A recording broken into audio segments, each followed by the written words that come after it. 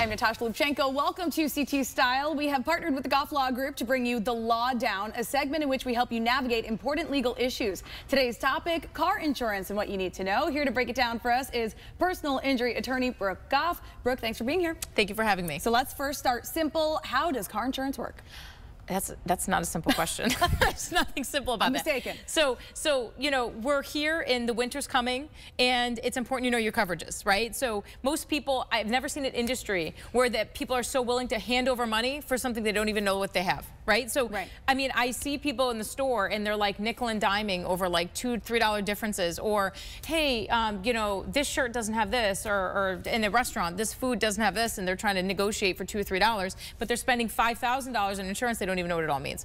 So for car insurance, liability, it means it protects the other, well, it protects you personally, okay? So the other person, you're at fault, is gonna sue you, and your liability limits are gonna protect you, okay? Liability should be very high, but why do you not value yourself as high as you value other people? So that's underinsured, uninsured motorist, right?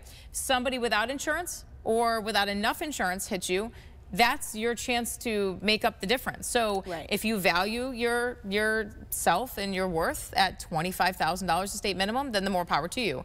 I certainly don't, right? So you gotta take care of yourself too. So I always recommend liability and underinsured, uninsured motorist coverage. They're usually the same. I recommend a minimum of 100,000, but I recommend you go as high as you can, 250. Umbrellas are super cheap these days. You know, like I said, it's always the could, should, would, until then happens, and then you're like, oh my God, what can I do? And then they're in my office and they're like, well, that person didn't have enough insurance. I go, yeah, but a judge isn't gonna feel sorry for you because you could have gotten yourself additional insurance, you know? Right, and I'm sure you see all the time people get into car accidents and the other driver does not have insurance, and that's where this really kicks in. You know where I see it a lot? New Haven. Really? Hartford, New Haven, the big cities, you see it a lot. You see, I mean, stolen cars, okay? That people don't have enough insurance. I mean, I'm telling you, the one time that you lower, and I get this all the time, the one time you decide to lower your limits to save a few dollars, because you pay off your car. That's so when it happens. Yeah, it happens a week later, every time. So understand, just prepare yourself. If you do that, you're probably gonna be in an accident. It's probably gonna be something where you need additional coverage and you're not gonna be able to get it. You know, the broken legs don't happen, usually, when you have $500,000 of coverage. So, I mean, that's enough for me to run around with $500,000 of coverage just to make sure karma doesn't get me there, right? But I'm telling you, the $25,000 cases, the $50,000, the $100,000, it will, if you get in an accident and somebody doesn't have enough insurance or no insurance, you know, you can pretty much count on you may exceed those limits, and then you're going to be coming to me saying, well, this isn't fair. Well, it is, because they allowed you to buy more.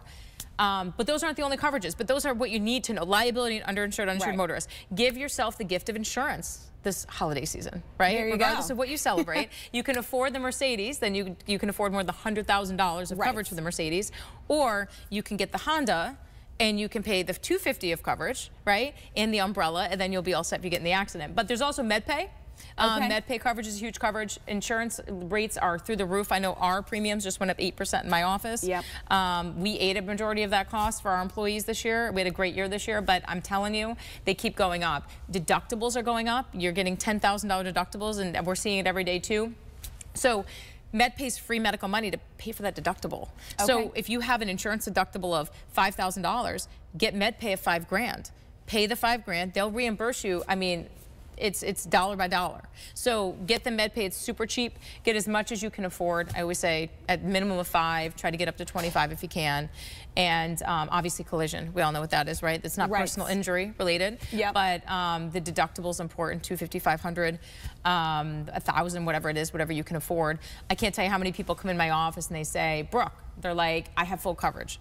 I have no idea what that means. Right. It can mean a lot of different things. Full coverage means your car's covered, you're covered, other people are covered, your insurance lapse. Like, what is full coverage, right? The holiday season is here. Give yourself the gift of insurance. Give yourself the gift of safety.